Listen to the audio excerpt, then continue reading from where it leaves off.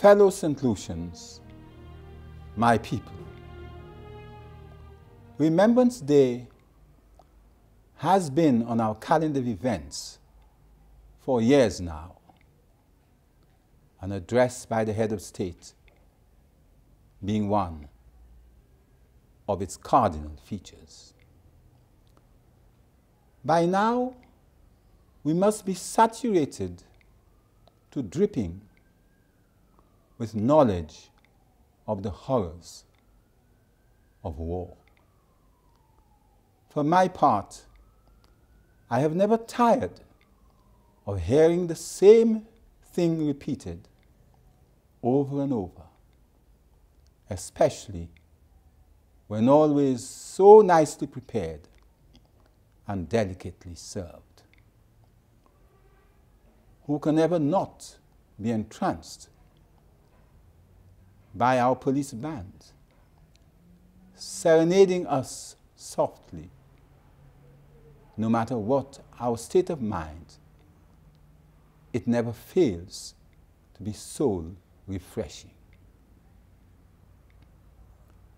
And as for Remembrance Day, reflections on what a day of woe today might have been for us should make every other day as bright as the sun, no matter what our circumstances, rich or poor. Since our first parents, life has been for all the most sacred of possessions, so precious that not even with all the treasures of the world can we preserve it. To voluntarily place one's life in danger, the reward must truly be worth it. Therefore, it will be recalled that when the disciples were called, contemplating the hardships to be endured, they asked Christ what reward was there for them, to which he replied, eternal life. And Christ himself endured the cross as the goal before him was the salvation of mankind. When our people in 1914 and 1939 joined the rest of the world and faced the enemy, determined to wipe us out from the surface of the earth, whether in fiery flames, by skinning for leather, or by evisceration, or worse, they could not have been offered eternal life as a reward. But like Christ, they all faced death that we might live. And it is estimated that altogether, approximately 100 million died for us. They did not die in vain. For it is 73 years since the end of the last war, and 100 since the first, come 11th November. In evaluating the worth of each who went to serve, those who survived are not to be seen as less valuable than they who died. For however humble the contribution, it is of equal value in the final analysis. Be it that one was a kitchen hand and another in the front line. We ask not, what did you do, but only, were you there? Presence alone is enough, with or without scars to show.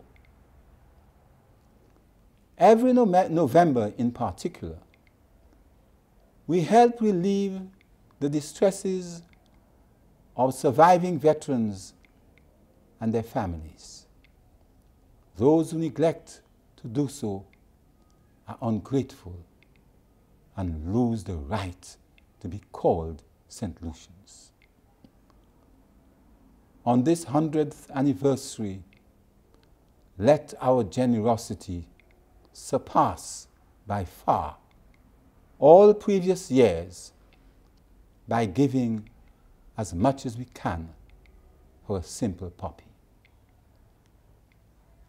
Providentially, after 73 years, the propeller of the Indian ship, the Umtata, which was sunk in the Castries harbor by a German submarine, has been found, an indication that we too were under the radar of the Germans. I expect that this unique treasure will be used to generate revenue to help veterans and their families in need, with tourism flourishing in St. Lucia as it is. Finally, as a token of their appreciation for your good works, I humbly invite you to receive from me this prayer composed by me, which has been my strength and fortification. Almighty and self-subsisting God, who knows and sees all things, even our most secret thoughts, I come to you for grace and guidance and mercy and prudence and patience and tranquility of spirit and eternal life and a spirit of gratitude and thanksgiving and a spirit of charity and the strength to bear all things gladly for your sake, and pray that your laws will be the light to my feet. That's what I want. I thank all who have been working in the vineyard to help veterans keep body and soul together. For so doing, you too will receive your reward. Peace and love, fellow St. Lucians, my people.